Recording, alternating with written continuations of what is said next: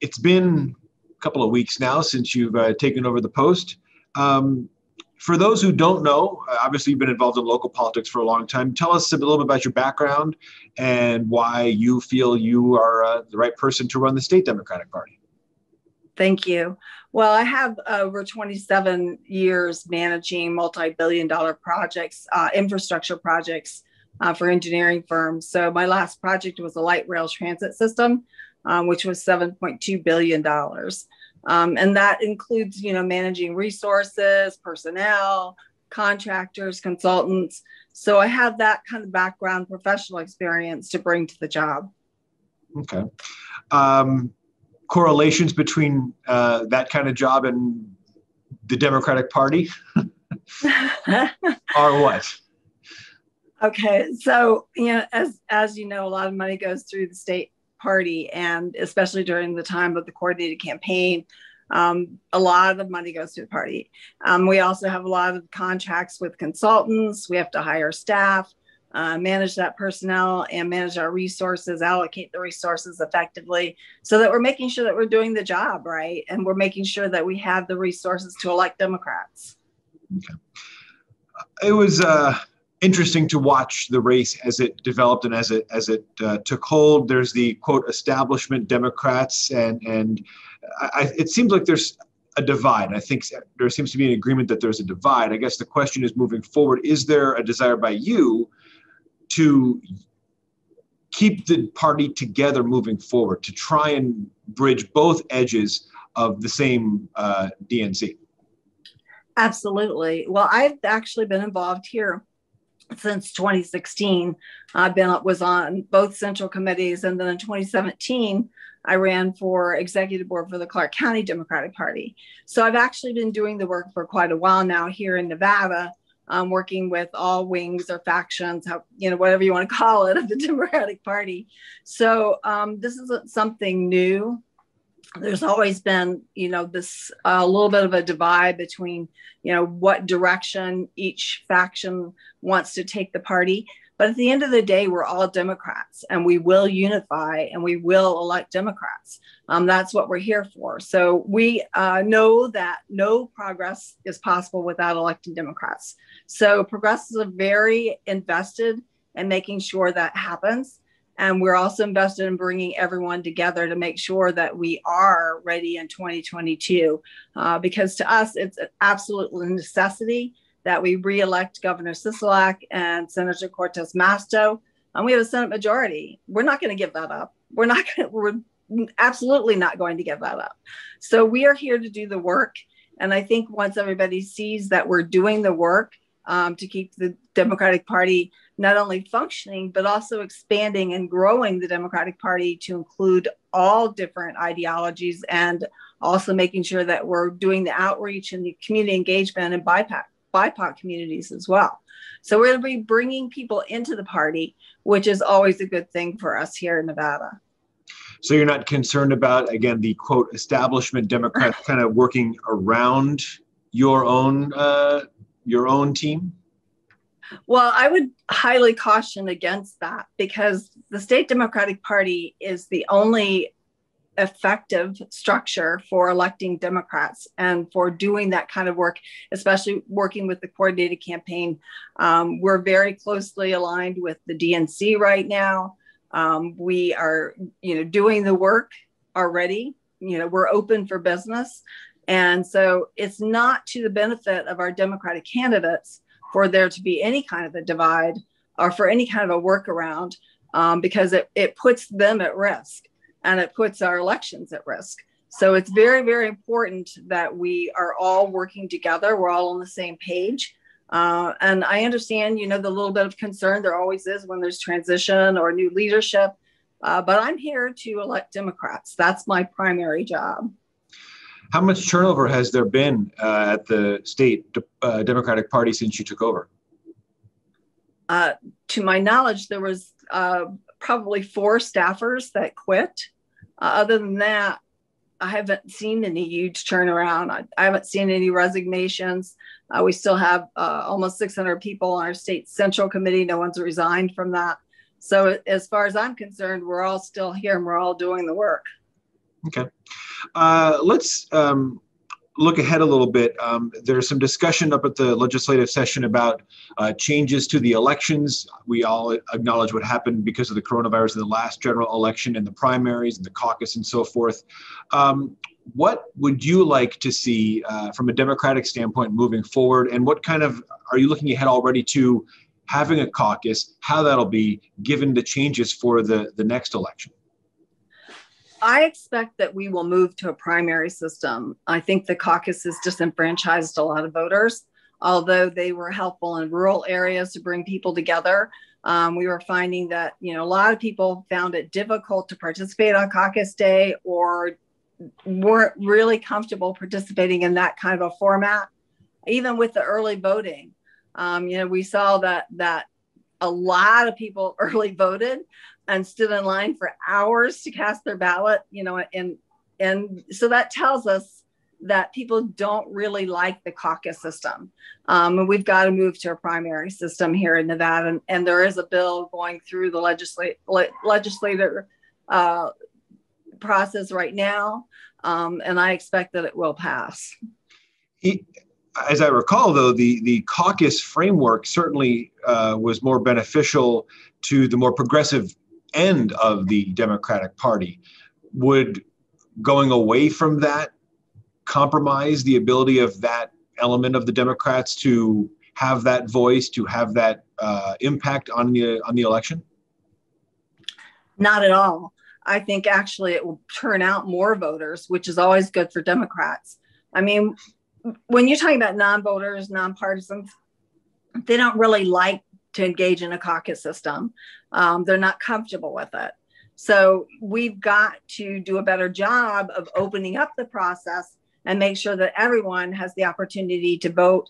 And by doing primaries, running them like 7 a.m. to 7 p.m. over multiple days, more people are going to vote. It's just that simple. So for us, for Democrats, that's always good. Higher turnout is good for us. And I'm looking forward to moving to that primary process. You were mentioning now that you're running the state Democratic Party, getting all sides involved, reaching out and so forth to both ends of the political party, all the issues and et cetera, et cetera.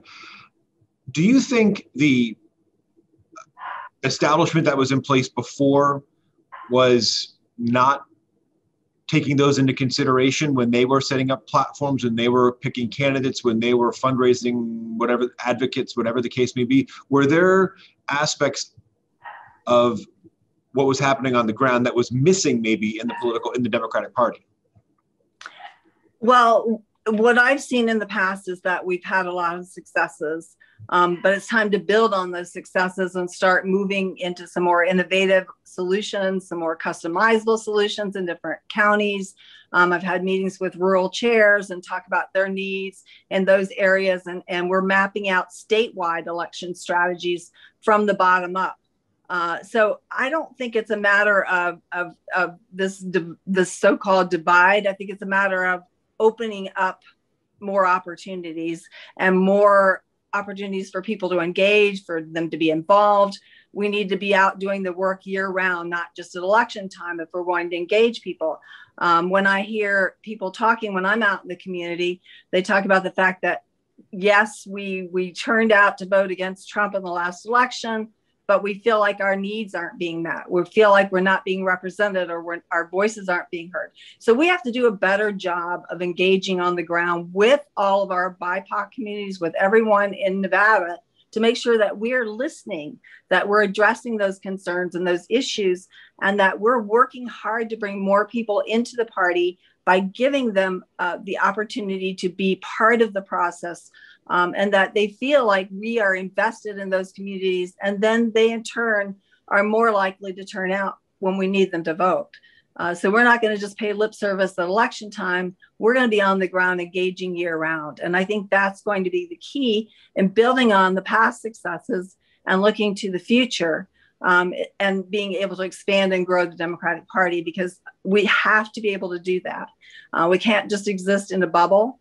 I think a lot of times in the past, as Democrats, we tended to sort of isolate ourselves.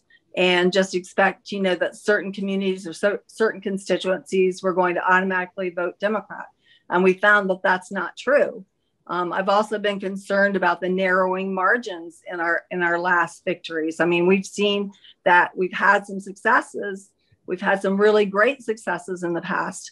But in order to continue those successes, we've got to stop that trend where nonpartisan registration numbers continue to grow at a fast pace, and Democratic Party and even Republican Party registration has gone down. So it's on us to make sure that we start to build those numbers back up again. It's on us to do the work and make sure that communities feel that we are representing them.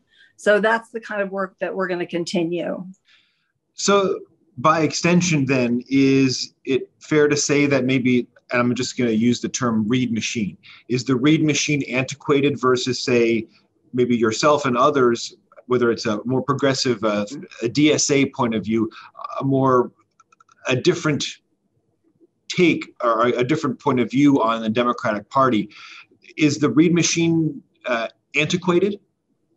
I just think that we're looking to build on those past successes. We recognize all the hard work and all the success of everyone, of the Democratic Party in the past several years. I mean, we know that there have been some huge Democratic victories.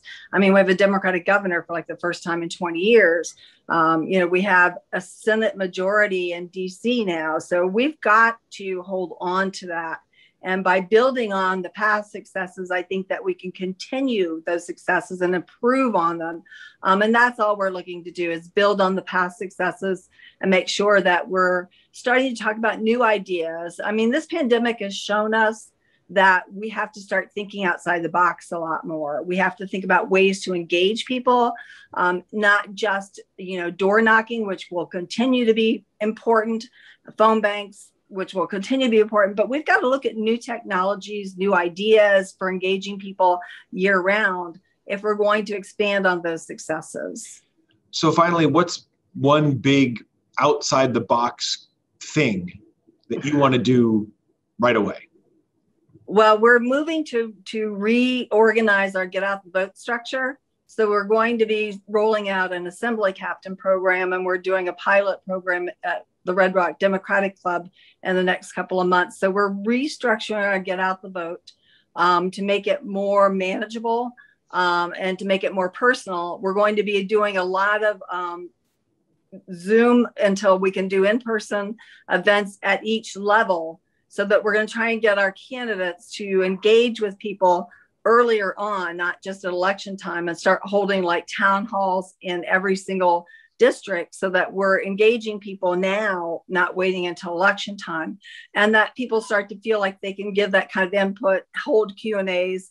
We're also looking at new texting technology, new voicemail technology. So we're looking at a lot of different ideas to come up with hybrid solutions, but customizable solutions, adaptable solutions, so that we're constantly looking at ways to get better instead of just relying on, the past methodology. In this society and the way things are moving so fast all the time, and people engage differently than they did before, we've got to keep up with that. We've got to keep pace with those changes. I think I'm out of questions.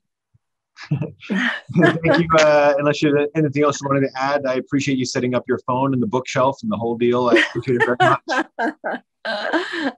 Thank you. No, we're just very, very committed to reelecting Senator Cortez Masto and Governor Sisolak.